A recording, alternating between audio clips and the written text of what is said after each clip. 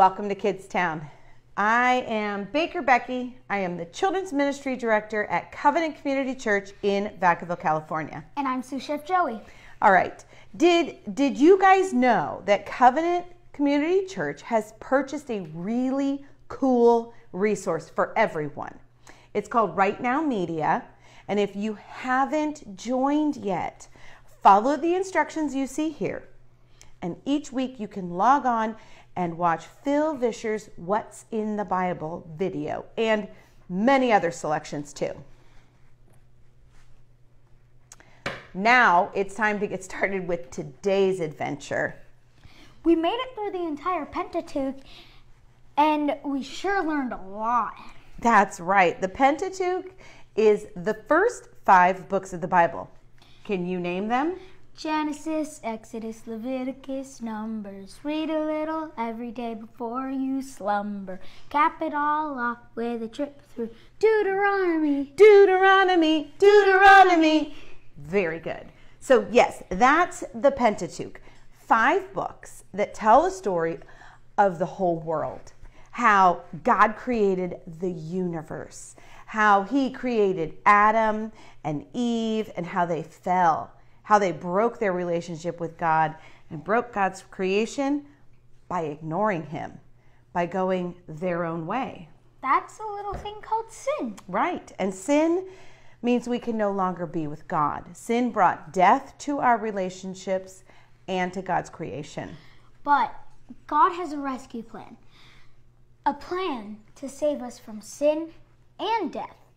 The Pentateuch tells the story of God launching his rescue plan by promising this guy named Abraham that his kids will become God's nation and get their own land. A holy land for a holy people. And holy means set apart for God. Right. Holy doesn't mean better than. It means different than. Oh. Set apart for God. So, by the end of the Pentateuch, God has saved Abraham's descendants, the children of Israel, from slavery in Egypt. He has given them lots and lots of rules on how to be set apart, how to be holy. And he has brought them to the very edge of the Promised Land, where they get stuck for 40 years. And that's it. The end of the Pentateuch. So, what's next? What comes after the Pentateuch?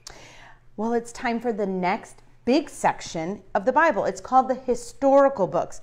Why do you think they're called the historical books?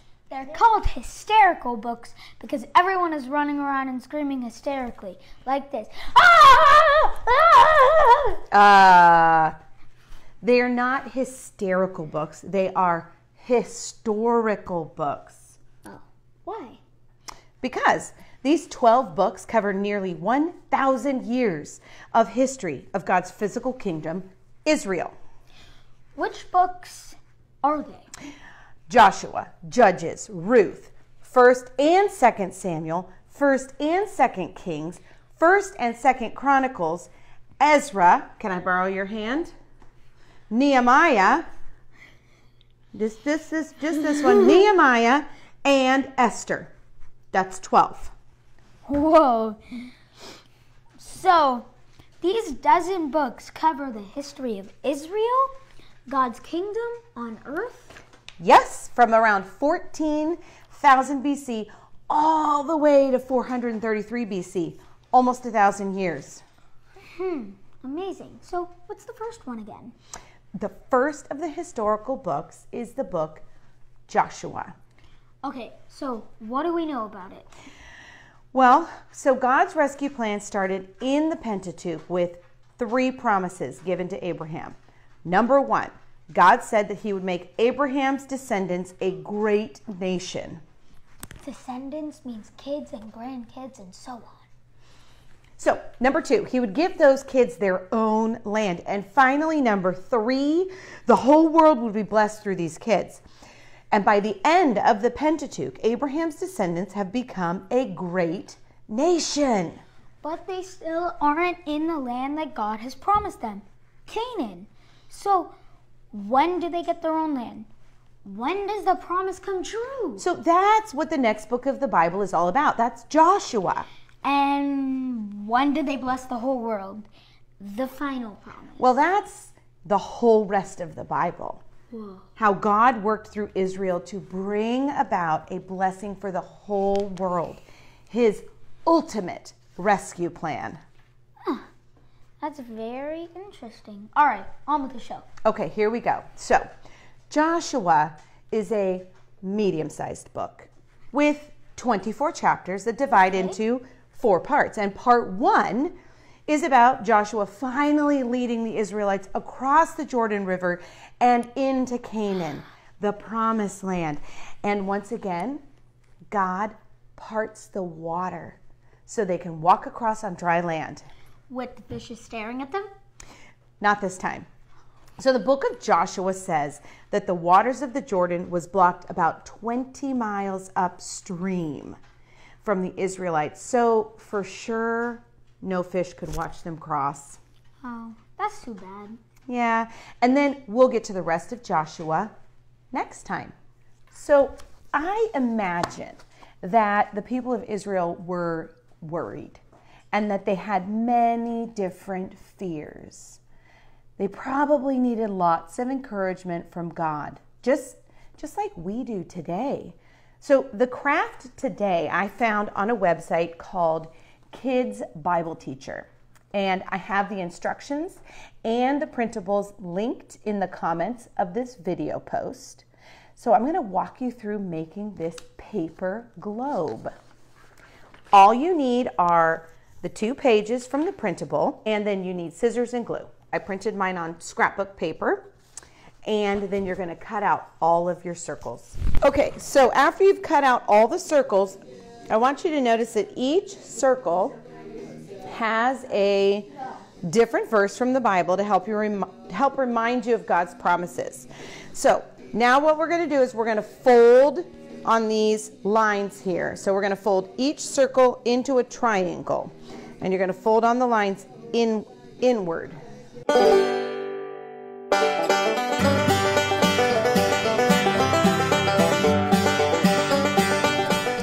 Okay, so now that you've cut out your circles and you've folded them all into triangles, you're going to glue 10 of these into a row, and you're going to go alternating point side up and point side down.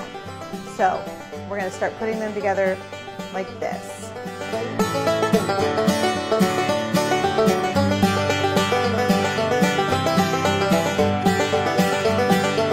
We're going to glue all 5 points are going to come together in the center.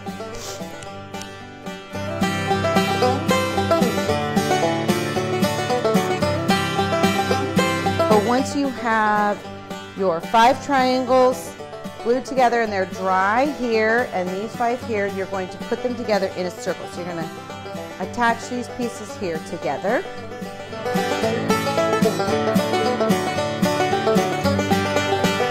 Glue the ends of this together to make a ring like this. Okay, and then we're going to let these dry.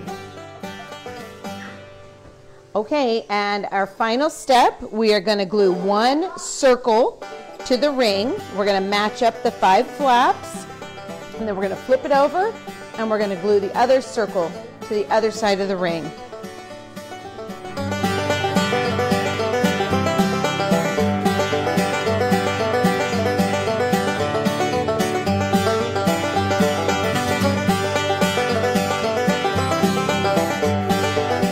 All right, so that's it. Your verse ball is done, and now you can use this as a decoration. You can store it on your nightstand to remind yourself of God's promises when your heart is fearful, or play with it like a ball.